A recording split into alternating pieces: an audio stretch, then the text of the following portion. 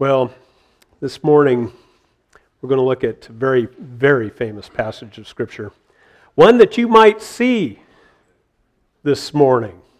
John 3:16. Where will you see it? On the Denver side of the field. I don't really care if Denver wins. I just like to give my kid a bad time. We like Michael Orr, and so we're big fans of his too. So anyway, yes, John 3:16. Let's read this passage. John 3:16 through 21. For God so loved the world that he gave his one and only Son, that whoever believes in him shall not perish but have eternal life. For God did not send his Son into the world to condemn the world, but to save the world through him.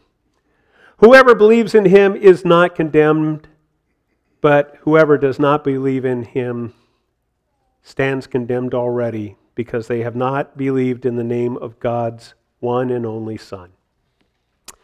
This is the verdict. Light has come into the world, but people love darkness instead of light because their deeds were evil. Everyone who does evil hates the light and will not come into the light for fear that their deeds will be exposed. But whoever lives by the truth comes into the light so that it may be seen plainly that what they have done has been done in the sight of God. What a wonderful passage of Scripture. Now, it's important for us to take a moment and just note. If you have one of those red letter edition Bibles, what color are the words in this section? No, they're black. These are not Jesus' words. These are the commentary of John speaking to an event and expounding upon the theological truth in that event. Nicodemus meets Jesus, remember, in the first part of John? And Jesus gives him that famous discourse about being born again. You have to remember that Nicodemus was searching.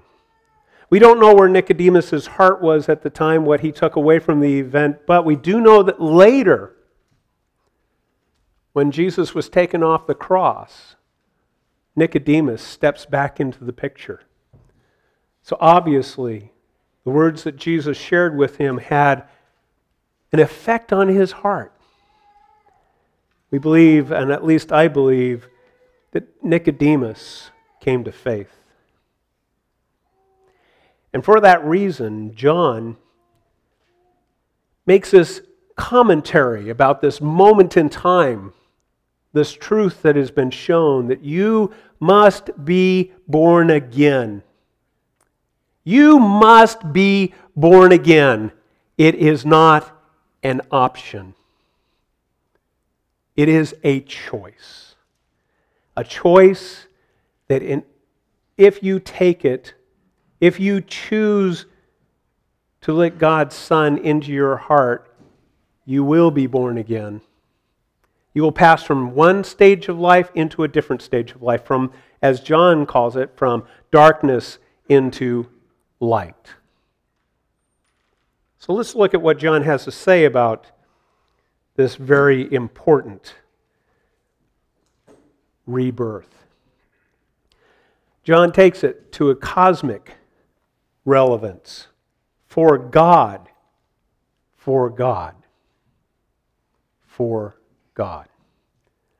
It starts with Him.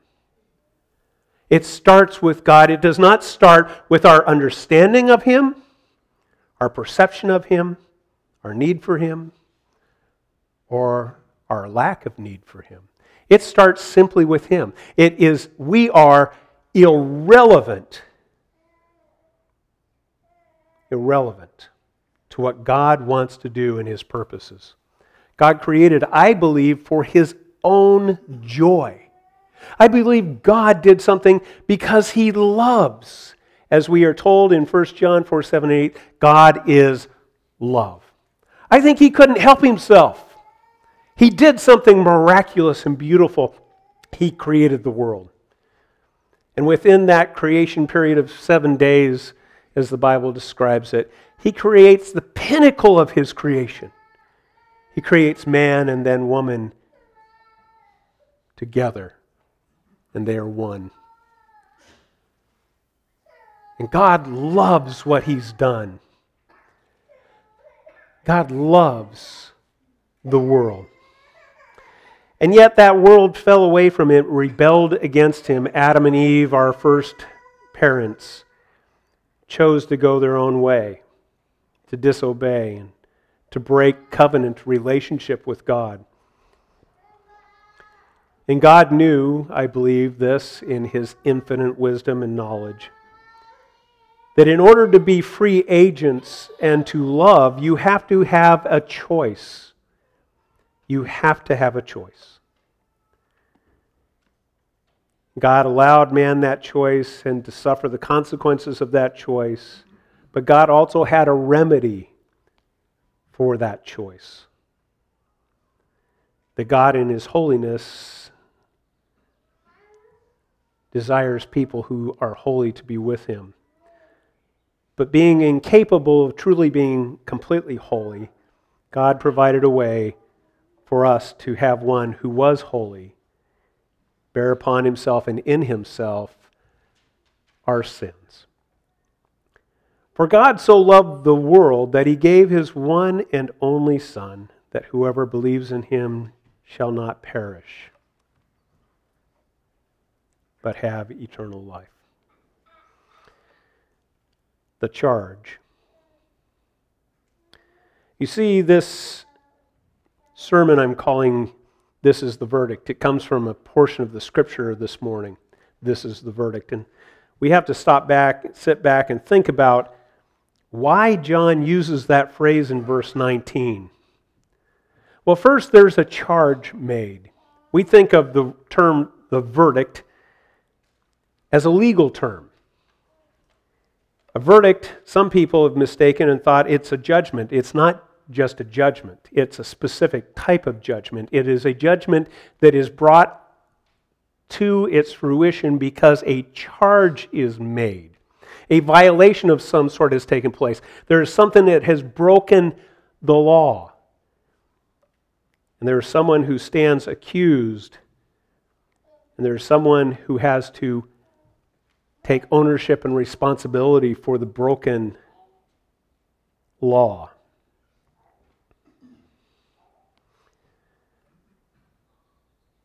When we see this charge,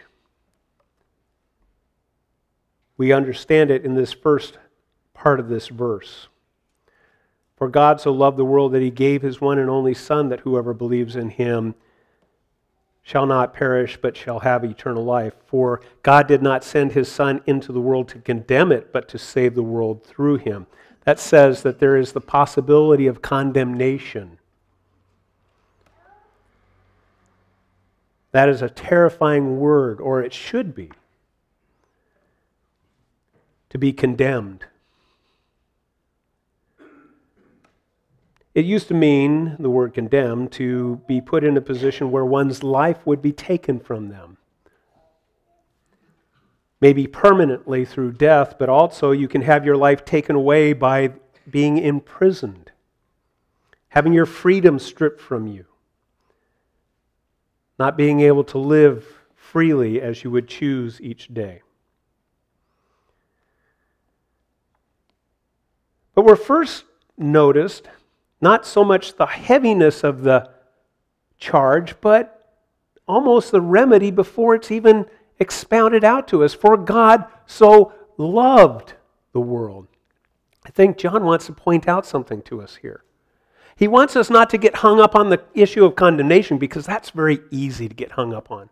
I don't know about you, but I have most of my life, as a Christian especially, felt this sense of unworthiness, because I know that I'm a sinner. And except for God's grace, except for His grace, I would be condemned. I know that I'm not a perfect man. I know I have thoughts that run through my head that wouldn't be good, aren't good.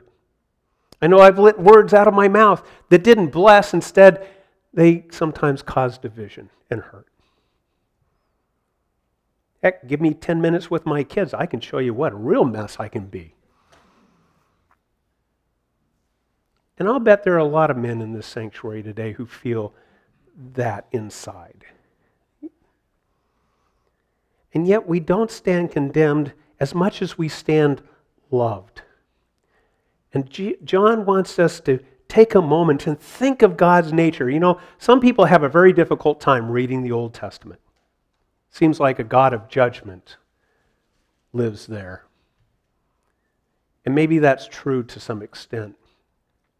But I found 3 passages of Scripture that talk about God and His love.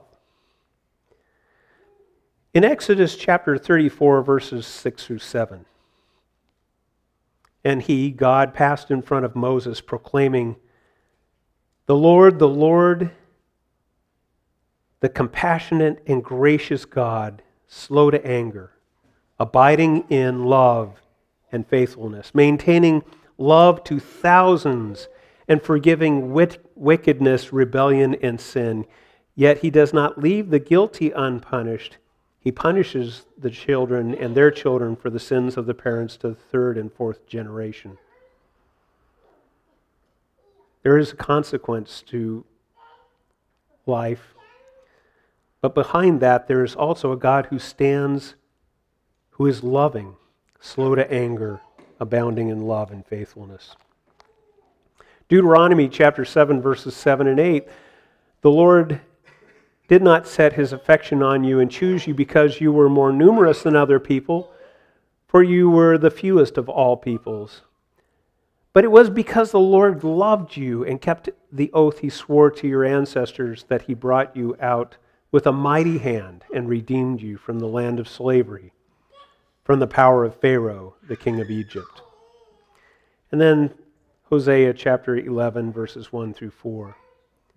When Israel was a child, I loved him and brought out of Egypt, and out of Egypt I called my son. But the more they were called, the more they went away from me. They sacrificed to the Baals and they burnt incense to images. It was I who taught Ephraim to walk, taking them by the arms, but they did not realize it. It was I who healed them. I led them with cords of human kindness and with ties of love. To them I was like one who lifts a little child to the cheek, and I bent down to feed them. There's this wonderful picture of God and His love throughout the Old Testament. This same God who oftentimes was judging and holding people to account was also telling them He loved them. And He has love for His whole creation. God sent His Son. It's interesting that Paul echoes these words in Galatians chapter 4, verses 4 through 7. But when the time set had fully come, God sent His Son, born of a woman, born under the law. And I love the way that Paul puts this. Born of a woman, born under the law. That same law that people violated in the Old Testament. To redeem those under the law that we might receive adoption to sonship. Because you are His sons, God sent the Spirit of His Son into your heart. The Spirit of the one who calls out, Abba, Father. So you are no longer a slave, but a child. And since you are His child, God has also made you an heir. God sent His Son. God sent His Spirit. There's no deeper affection than one can have than to tie one's life to another.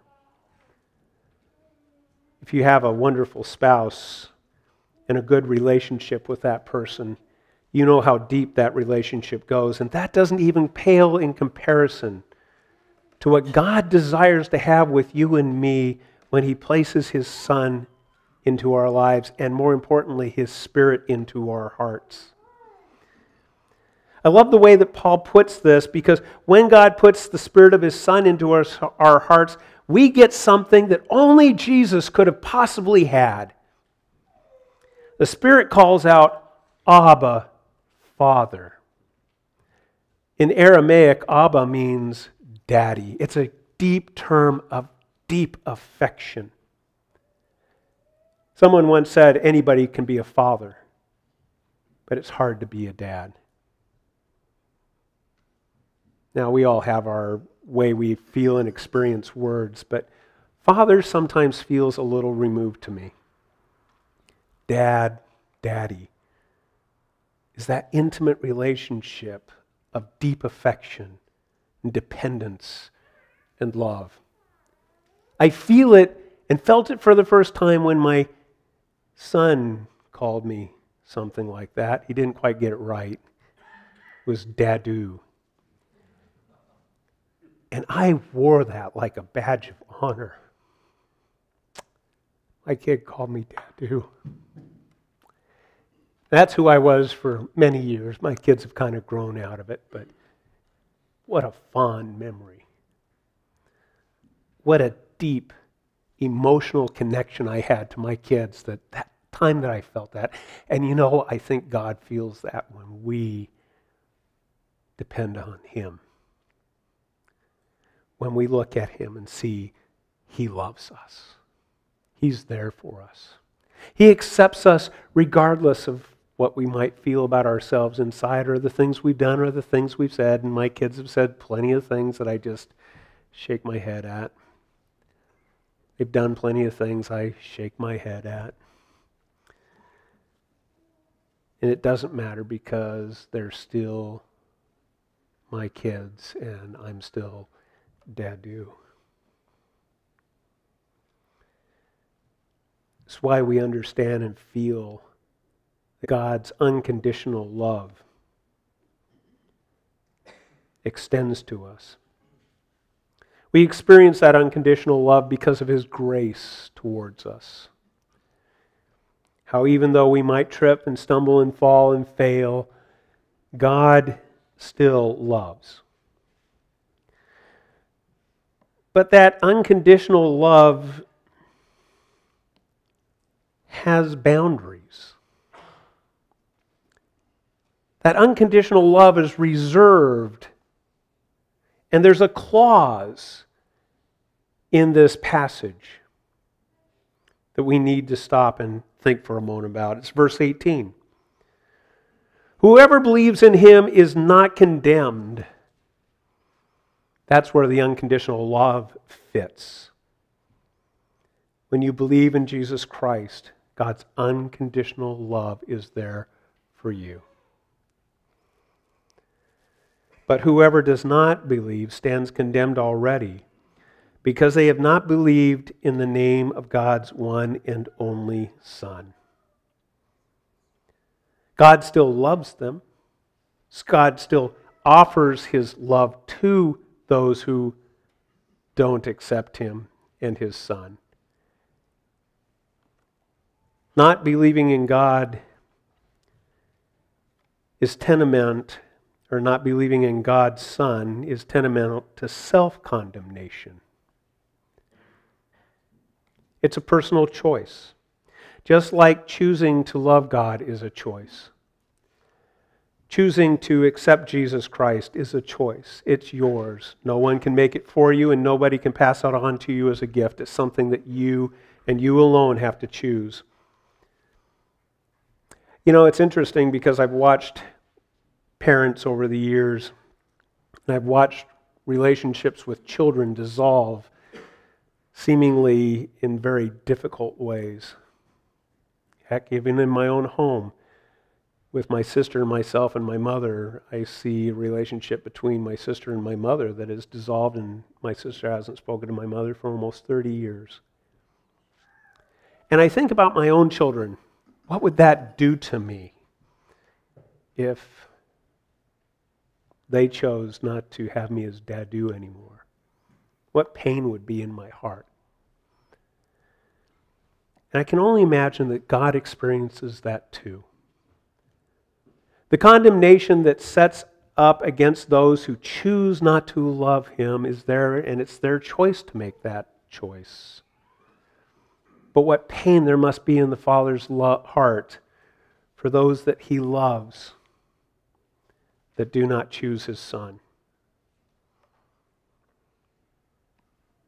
And then we come to verse 19, the verdict.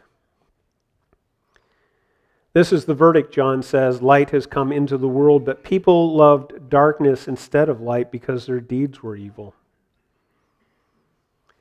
You know, sometimes evil has such a dark, foreboding sense about it. And it doesn't necessarily have to be. It's simply a choice. It's simply the choice not to be loving in return.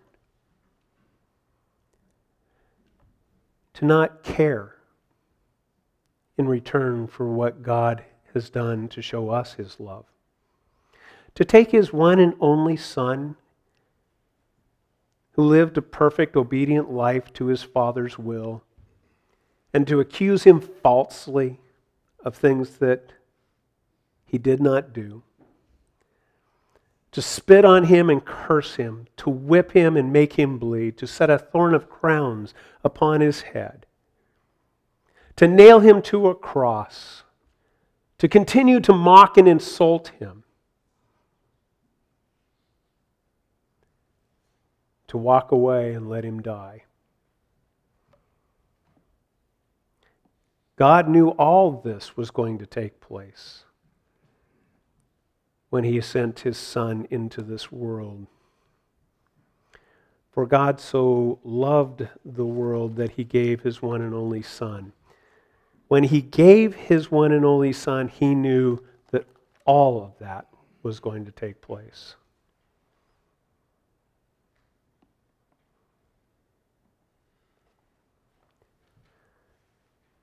The definition of a verdict, I started going down that road a while ago. The finding or decision of a judge or jury on a matter subjected to it for trial. The finding and decision of a judge or jury. A good judge understands the law, understands the accusation made against a person, and then meters the truth against the law, not the law against the situation. The law stands for a reason.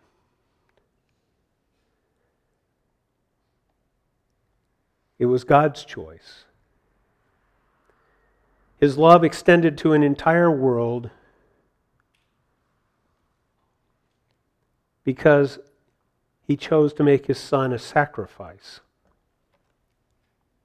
His blood and His body, His life, the penalty, the payment for the penalty to satisfy the law.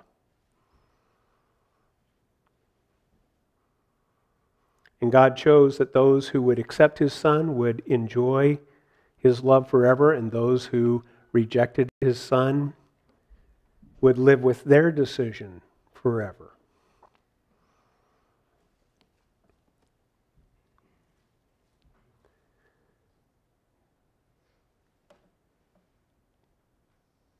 The defendant was on trial for murder. There was strong evidence, clear evidence, indicting and demanding this man's guilt. But there was one problem: there was no corpse. All the circumstantial evidence pointed to this person's death, and this person's death came by the hands of the accused. In the defense's closing statement, the lawyer, knowing that his client would probably be convicted, resorted to an old trick. "Ladies and gentlemen of the jury," he said, "in 1 minute, walking through the doors of this courtroom, the deceased will walk in. All eyes in that jury turned to the back door. And after a long, long minute, no one entered.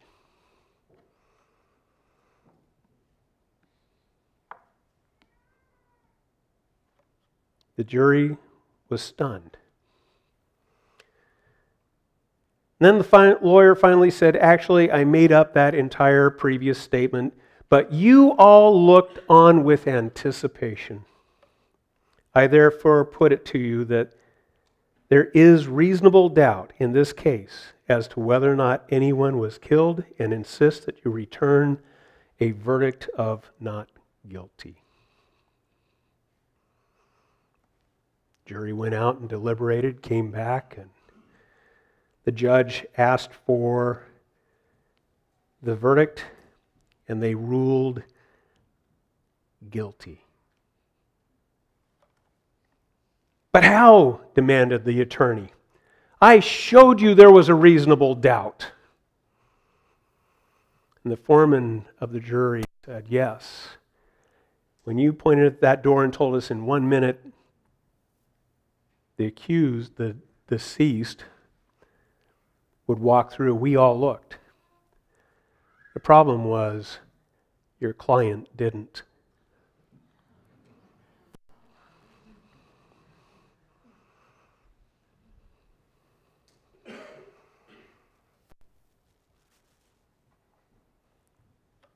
So it begs a question. Where are your eyes pointed to? Do you see Jesus? Have you looked for him? Because he is the answer to the accusations made against your soul and mine. Or are you looking away? God knows the difference. Do you? Let's take a moment to pray. Lord, thank you for this very important lesson that John shares with us. Thank you that you sent your Son Jesus into this world that we would not be condemned. We ask you, Lord, that you speak to our hearts and help us to point our eyes in the right direction, to look for him, and to allow him in, to have that relationship with you that is so close and so personal, so loving and so good. I pray, Father, for those in this congregation that are here with us this morning, that if they haven't looked to Jesus, they would look that way. Father, thank you for your love for us. We ask that you walk with us today and take us from this place in your care. Help us to go out into this world and to celebrate your love for us in a way that will have other people looking around for Jesus too. Father, thank you for your blessings upon us, and it's in Christ's name we pray. Amen.